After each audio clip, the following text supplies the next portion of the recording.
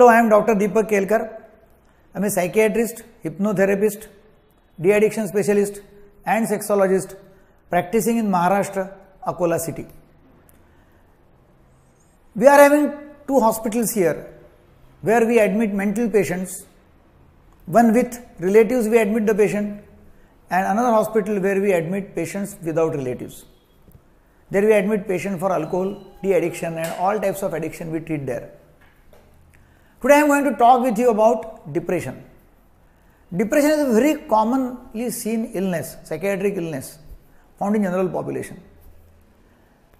It is estimated that around 5 to 17% of people suffer from depression, and it is more commonly seen in females than males, and is more common around 40 years of age.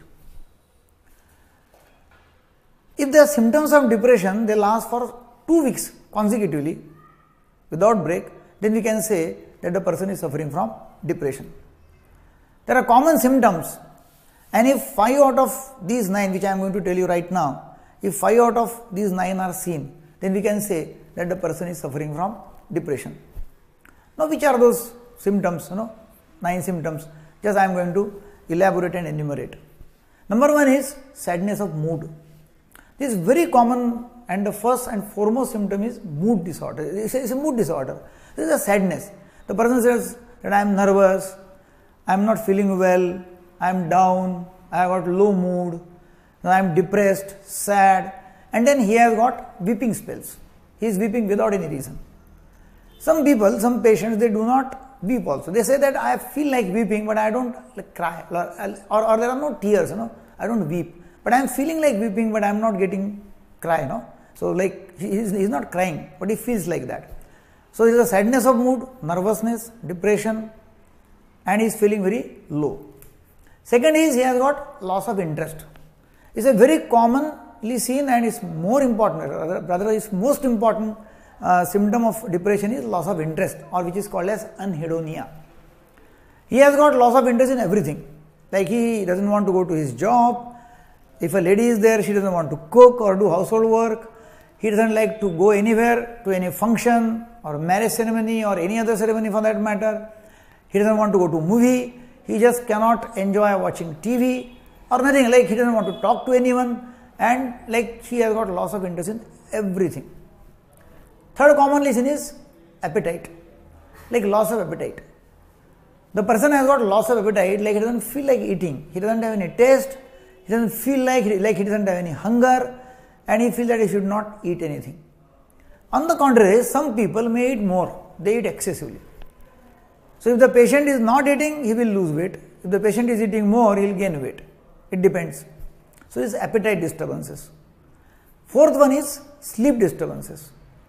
The person who is suffering from depression has got insomnia. He either cannot get, or he doesn't get sleep. He cannot fall asleep in the night, like he may be awake till 12 o'clock, 1 o'clock in the night and getting up early in the morning. Or he falls asleep early and then he gets up in the morning very early, and then he feels very bad, drowsy, lousy, with low mood, and the mood is more depressed in the morning rather than in the evening.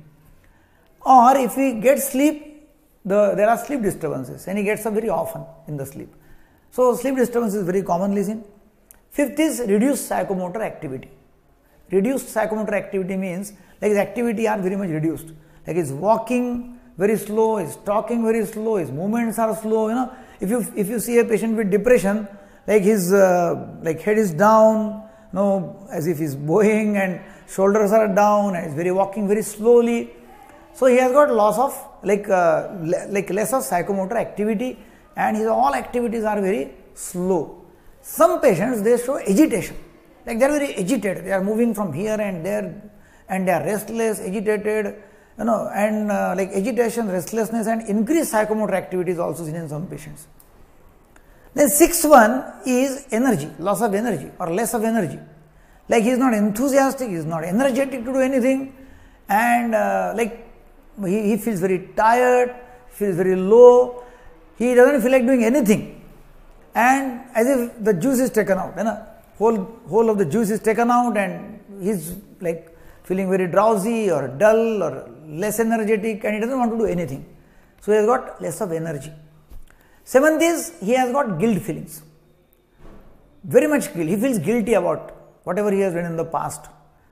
So like he thinks that he has done some sin in the past, or he has hurt many people, or he has not done good things in the past and he feels very bad about it.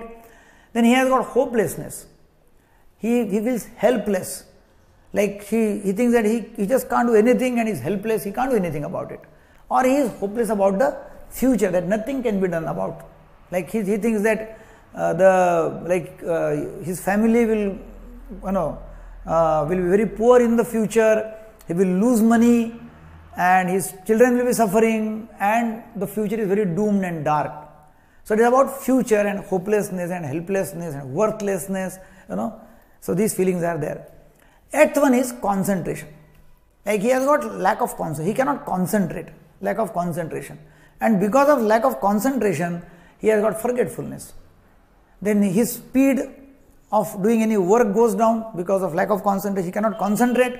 Because because he cannot concentrate, he will be looking here and there, cannot sit at a place and cannot do any job for a long time. The 9th one is he may self-harm or suicidal risk. He may harm self. Like he thinks he is worthless, hopeless, nothing can be done. So it is better that he finishes his life. So he may harm himself, which can be very lethal, or he may commit suicide, attempt suicide. So there are many cases who have attempted suicide and some who are committed suicide.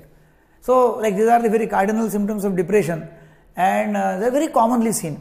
So if you find any person around you who is saying that no, I am having low mood, he may be going in depression, or he feels nervous, sad, so he may be having depression or going into a depressive state.